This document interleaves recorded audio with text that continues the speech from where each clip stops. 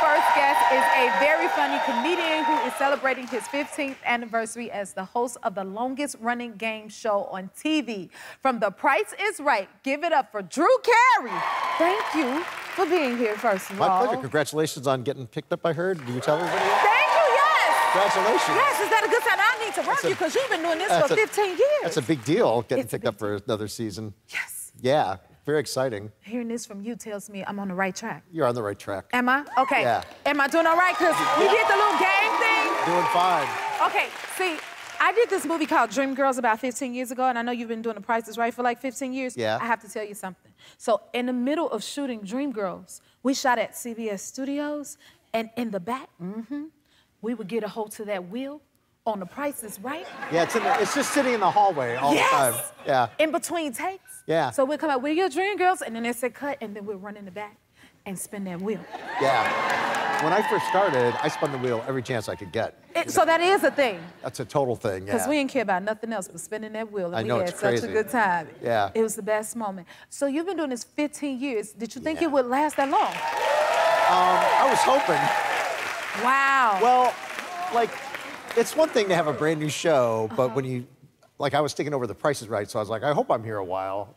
Because I didn't want to be the one that screwed it up. You know, you just have to go up there and ride it and hope you do as well. And you did. Yeah.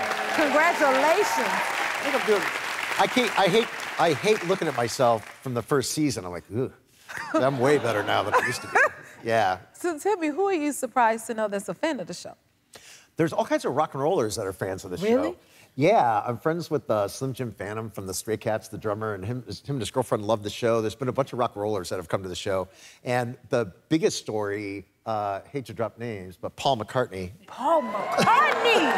Oh, that's a name to drop. Yeah, I'm friends with the guy that DJs at his shows. So he has a DJ when people are coming in, you know, to get their tickets and stuff. So he's a friend of mine. And he got me tickets to see a show up in Canada. And he said, Paul said he'd do a meet and greet with you. So I went down and I'm waiting for him and he comes around the corner and he goes, hi, Drew. And I go, oh, Chris just told him my name.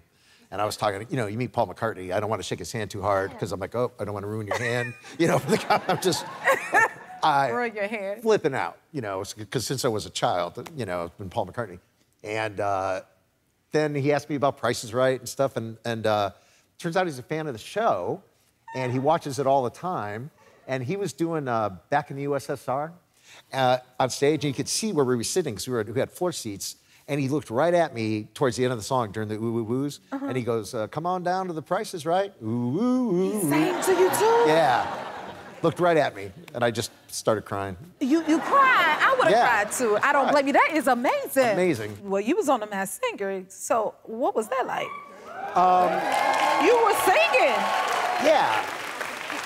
Well, the first time I screwed up the song so bad, I was glad I had a mask on. What did you sing? I can't remember the first song. I think Livin' La Vida Loca. Livin' La Vida Loca? Yeah, I did two of my favorite karaoke songs. What's your other one? So La Vida Loca is a go-to karaoke song of mine, and the other one was Help Yourself by Tom Jones. Oh, I love some Tom Jones. You love Tom Jones? Oh my God, yes. So I met Tom Jones. I was at like this Hollywoodish party, and Tom Jones was there. And then he was up like 3 in the morning. He got up. This guy had like his, you know, these big Hollywood. He had a living room set up, just kind of like that with a piano.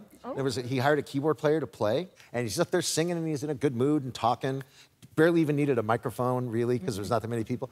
And then he goes, hey, Drew, come on up here. And I go, what? He goes, yeah, come on up here. You're going to sing Help Yourself. He had you singing? Because he knew I liked Help Myself. And I said, what? And I said, I'm getting on my phone so I can see the words. I don't mess up the words.